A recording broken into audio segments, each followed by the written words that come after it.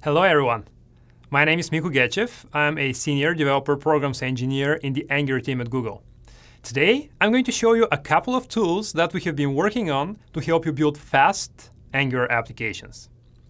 In the presentation today, we're going to look into an existing app and optimize it by going through 3 steps. First, we'll introduce code splitting. After that, bundle preloading, and finally, we will deploy the app to production with a single command, following best serving practices. First things first, let us look at our existing app.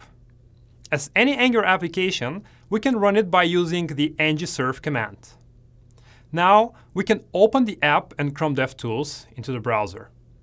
Let us navigate to all the pages in the app while DevTools tracks the network activity. As a next step, we can open the Network tab of Chrome DevTools. Notice that the only network request there is triggered by the image from the first page we navigated to. This means that during the initial app load time, we're downloading the JavaScript associated with all pages, although the user needs only a subset of it. This is a good opportunity to introduce code splitting. In Angular CLI 8.1, we added a lazy module generator. It accepts a module name, a route name, and a parent module name. Let us use it to move the About page into its own JavaScript chunk. All we need to do is run ng g for generate, m for module, with a name about, route name about, and parent module app. This command generated a definition of an ng module, declaration of a lazy route, declaration of a default route in the lazy module, and a component that the default route will render. Now, let us go to VS Code to remove the eager route and switch to the newly generated lazy one. First, let us remove the eager route itself. Next, we can delete the eager component import and declaration. As the next step, let us move the definition of the eagerly rendered component to the lazily rendered one. Finally, let us remove the files we're not going to use for this particular example, as well as the eagerly rendered about component. Now we can preview the result in the browser. Notice that the navigation to the About page triggered a network request which downloaded the About module. We improved the initial app load time by delaying scripts which are not immediately needed by the user. This, however, may introduce latency when navigating across pages. A technique that can help us to fix this is bundle preloading. As a next step, we can install the ngx quicklink module and save it into our dependencies.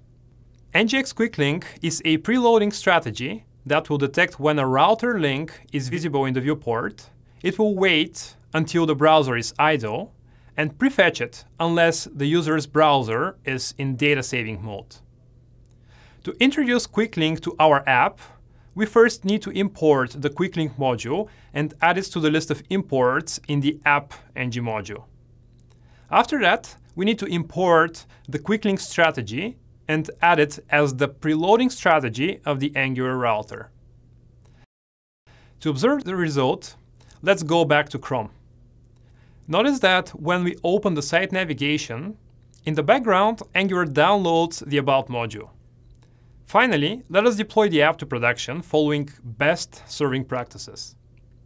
In the console, we can type ng add angular/fire. This command will install Firebase tools and perform a couple of transformations on top of our project. If we are authenticated to Firebase, it will also fetch our project list and allow us to select one by using fuzzy search. With the latest deployment capabilities in the Angular CLI 8.3, we can add a package from a cloud provider and run the command ng-deploy to push our project to the cloud. Now let us run ng-deploy in the terminal. It will first build our app, performing the most optimal build possible. After that, upload the production assets to Firebase hosting. Finally, it will output a URL that we can use to directly preview the deployment. The cloud platforms with direct support for Angular CLI are Google Cloud and Firebase, Azure, and Zeit. Community partners also implemented support for GitHub Pages, Netlify, and directly publishing libraries to NPM.